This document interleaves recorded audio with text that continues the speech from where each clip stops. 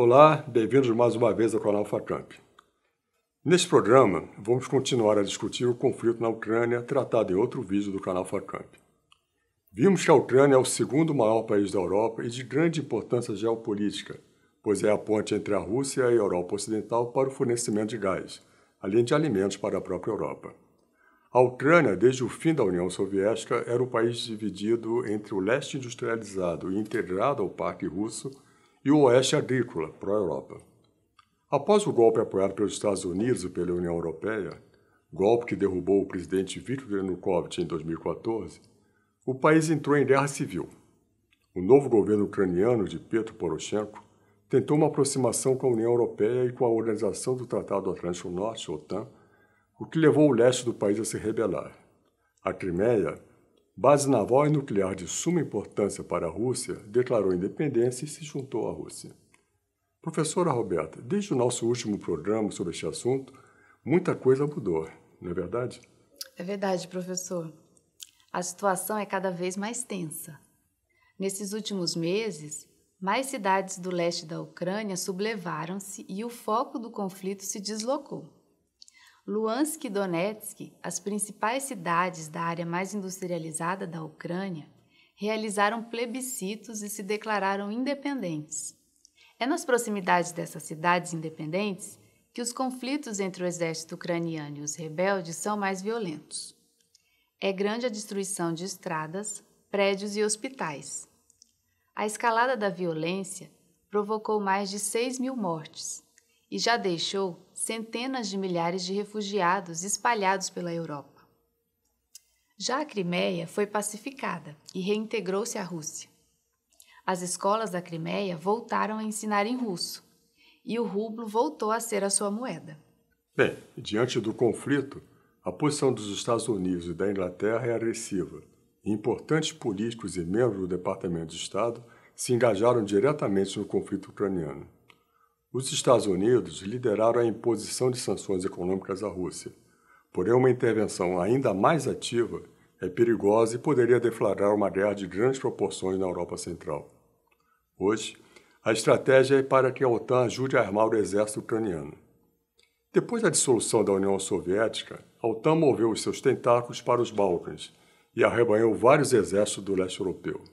Em 2009, a OTAN acolheu os governos da Albânia e da Croácia, fazendo a organização crescer para 28 nações membros. Os Estados Unidos e a Inglaterra consideram que Putin está se tornando um líder perigoso, com pretensões imperialistas. Consideram que a Rússia pretende retomar antigas áreas de influência, hoje na OTAN e na União Europeia. A Europa também impôs sanções, mas França e Alemanha tentam encaminhar soluções diplomáticas e procuram evitar armar a Ucrânia, o que poderia levar a Rússia a entrar em um conflito aberto de consequências imprevisíveis.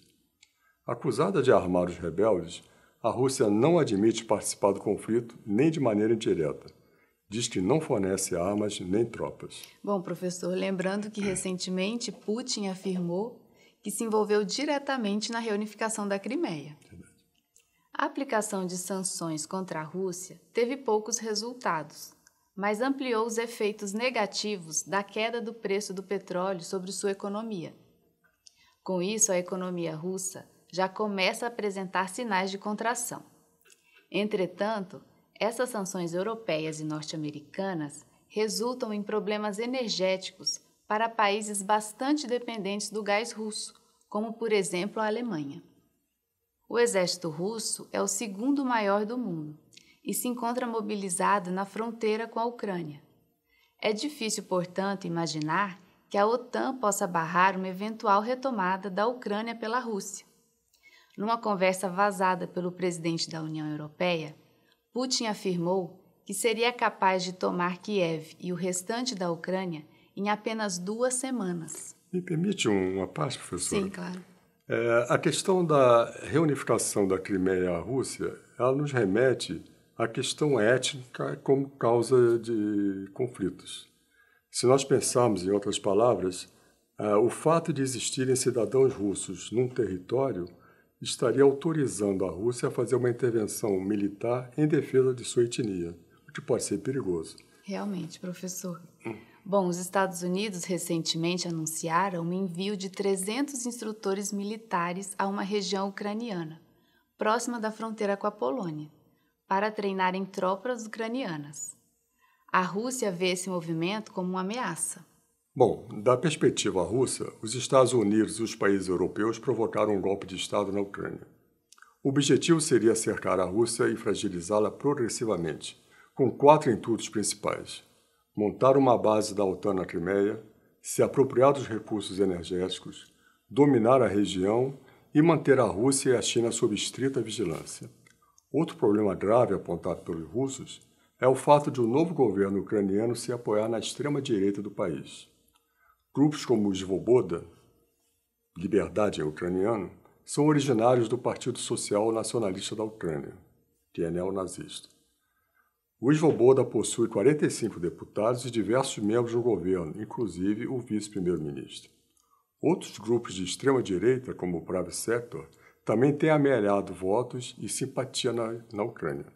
É importante destacar que essa radicalização ocorre no bojo do ressurgimento do fascismo e da xenofobia na Europa, tratado em outro vídeo do canal FACAMP.